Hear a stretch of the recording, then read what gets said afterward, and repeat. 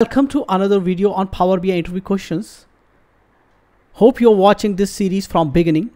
The next question which you may be asked is how to append two tables in DAX. So specifically we are talking about DAX. In DAX we have function union which can be used to append the data. So union function makes it easy to combine the two tables. When you combine the two tables, it's going to return another table, and that will contain rows from both the tables. The two tables must have same number of columns.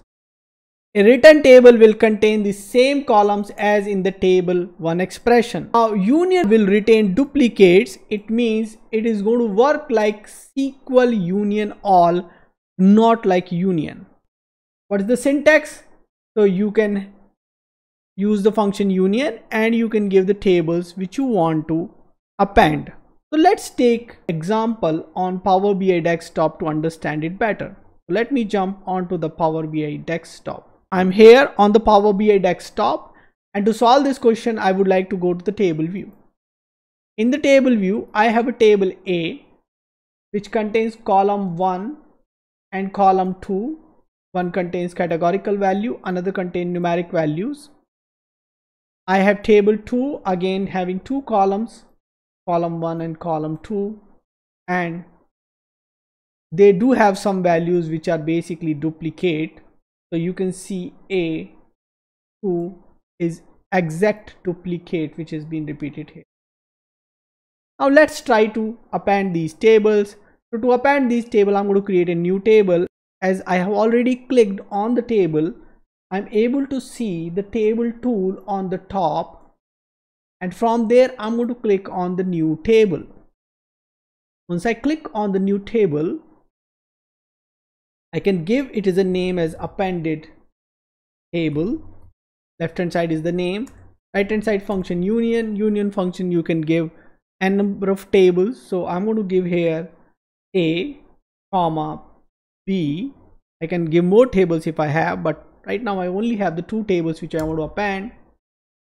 And as you can see, this table contains the row from the table 1 as well as table 2, and the exact duplicates are also retained.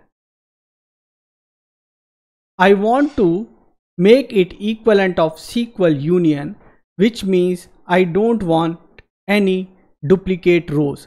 As of now, it is equivalent of SQL Union all, means the duplicate rows are retained. Let's try distinct function on this. We have a function distinct which can be used on table or a column expression.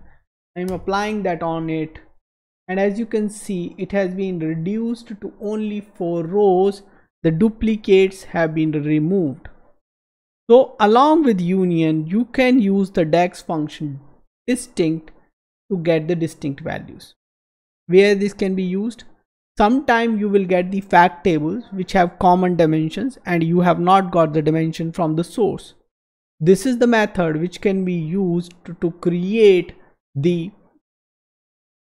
dimension. So assume this is the table A and table B I got from the source, and I want to create a dimension table joining with both of them. The column 1, assume the name is category. I would like to create a new table. Again I'm going to use the new table option from the table tool. From the table tools I'm going to use the new table option, and let me give it as a name as cat. And in this case what I'm going to do, union. First of all I'm doing a union, and I'm going to select the distinct values from A, column A, distinct values from B, column 1. This we do to avoid the circular references. So let me show you what it gives, because it's going to give you the duplicates still in spite of using distinct, because they are internal distincts, not the distinct on the overall table. So you are getting the values but still the distincts are not removed because distincts are only at the table level. Now I'm going to use one more distinct, and this will give you only the limited number of categories which I have. Now I can join this table, new table category, with A and B, and it will also not give you circular reference error. in this case, and that's why I have used distinct at 3 places in this case. And in this manner you will be able to create a star schema on the 2 fact tables which had a common columns but previously not having any dimension. We created a dimension table here and we are going to join with that, and we will be able to analyze the data together using that common dimension. So why don't you go ahead and try this out. Thank you for taking time to watch this video. Your curiosity and quest for the knowledge are what's inspiring this series. If you have any question or topics you would like me to explore in this series, please let me know in the comments below. Your support is truly means the world to us. It's the reason we create and share these videos. If you have enjoyed this content and would like to see more, please consider liking, sharing and commenting. It helps us immensely. Until next time, keep learning and stay connected. Thank you.